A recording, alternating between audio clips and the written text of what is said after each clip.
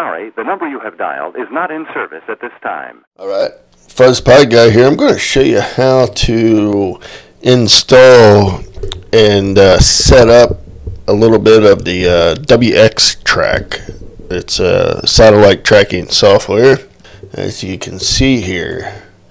So I'll throw a link in the description to my website for this, but we just need to go down here and click on WX download, and that's going to bring us down to this. So we can go ahead and download this guy. And once this is downloaded, we'll go ahead and open it up here. Now let me make a folder here for the purpose of this video. Alright, so now what we can do is unzip this guy. And if we open it up, we got a lot going on in here, so we just need to scroll down until we get to the wxtrack, little yellow circle here. Now, I already have this installed, so it may ask you to install it. But anyway, once this comes up, we have the setup, world map, ground, path, flight. So when you get this installed, it'll say, here's some information. We need to put some satellites over here in the active box here. So we can scroll down through here and get the satellites that we want.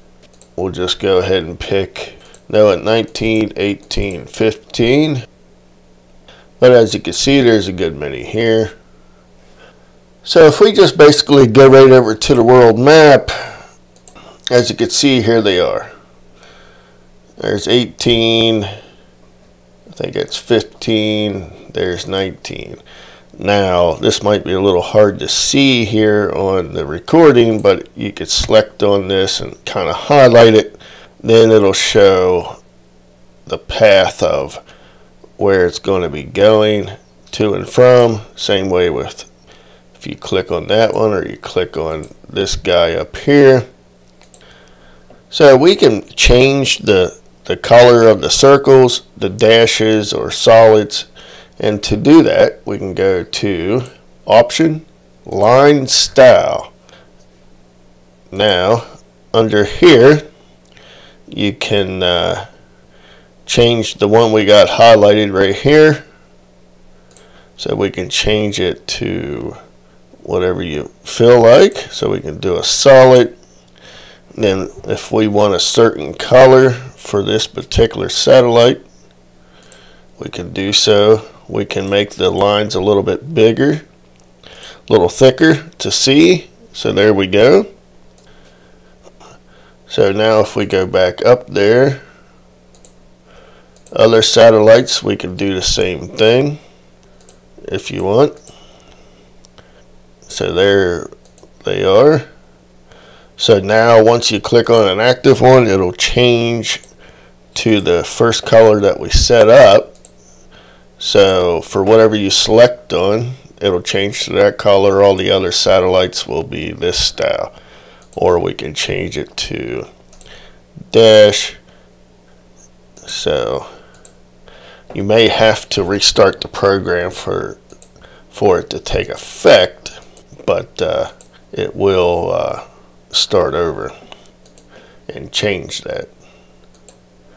So we have that. We have some different options here for the following. You could set up your home mark. You can change the text size, the font. You can update the refresh. You can play sounds or turn sounds off. Text overlay, which is what's down here. So you can change some of that or add some if you want, and to what line you want it on. We have some options here for the track models, but you have some other options here.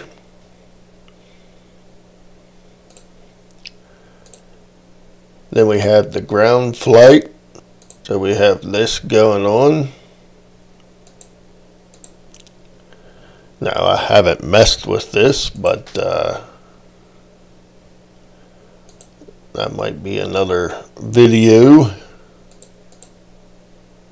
So here we have the flight.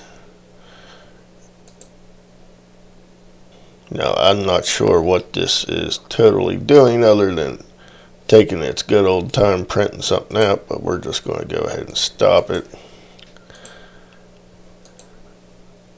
Alright, and another thing you can do, if we go to options and click on the map projection here, you can change this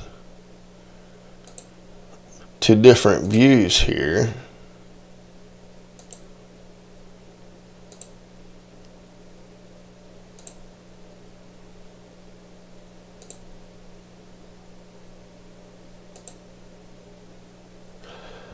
So you got a couple different options there of what to do. Down here in bank 1, it'll list what satellites we added. So, you know, there's a good bit of things that this does, that's for sure.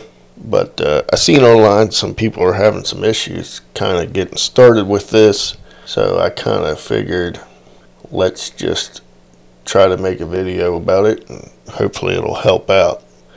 That's pretty much it. I'll throw a link in the description, and thanks for watching. Stay tuned for another one.